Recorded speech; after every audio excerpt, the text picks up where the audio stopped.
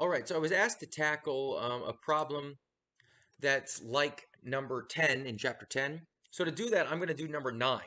And number 9 is basically looking at distributed learning. So they had people study the material either one day apart, so you study it, you wait a day, you study it, or 1 week apart, you study it, you wait a week, you study it, and then to evaluate how well they performed on a measure of their learning. So you're doing a test with alpha equals 0.05. Being it doesn't say that we're doing a one-tailed test, we would assume a two-tailed test, and it gives us the following information. So we have two groups. The one-day group has 20 people in it, and the two-day group also has 20 people in it. So that's a balanced design, same sample size. Then they give us the sample means. In APA notation, it's just M. In statistics, we would write that as X bar a lot of times, right? It's a sample mean. So here, the 1 day gap is 26.4 for their mean, and we get 29.6 for the other group. And then finally, we get the sum of squares as the measure of variability for each group. For the one group is 395,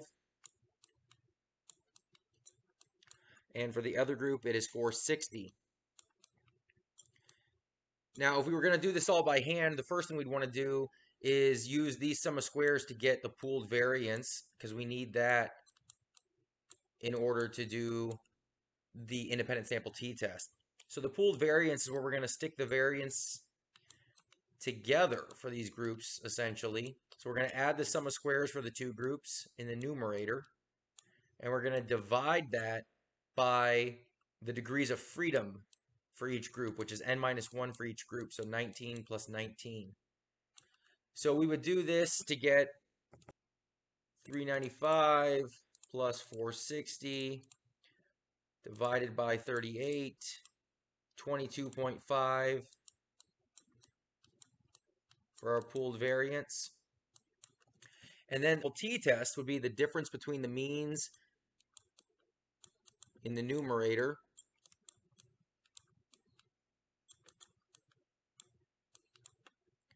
that's their numerator term, and our denominator would be the standard error for the difference between means, which would be the pooled variance term divided by n, right? So n1 is 20 and n2 is also 20, so we're going to do that twice. Pooled variance over n. And so this would be our t calculation right here if we were going to do this the long way.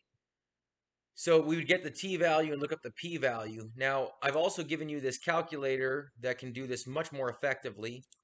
So for example, I could say, okay, well, my sum of squares for group 1 is 395. My sample size is 20. For group 2, it's 460. I also have 20. Notice it tells us the degrees of freedom for each, as we thought. And notice it tells us here the pooled variance is 22.5, as we thought. So then we would put in our means for our two samples, 26.4 and 29.6. And here it's going to tell us the difference is 3.2. So if we went back to this, we would get negative 3.2 in this numerator here. And this bottom is the standard error. And actually here it's calculating this out for us here as 1.5. So if you had solved this all correctly for the denominator, right, 22.5 divided by 20 plus 22.5 divided by 20, square root all of that, you're going to get 1.5. So this is our t-test here. Then you're going to answer that to get t, which comes up in our calculator. T obtained right here is negative 2.13. Now we need to get the p-value still, so we need to tell it it's a two-tailed test with a 0.05 alpha. And now there's our t and p value that we've obtained. And so we see that this can quickly get all the values that we would get if we followed the process here, doing it long way, solving the math by hand. But this is basically how you would solve an independent samples t-test, like you see in chapter 10 for a variety of the problems.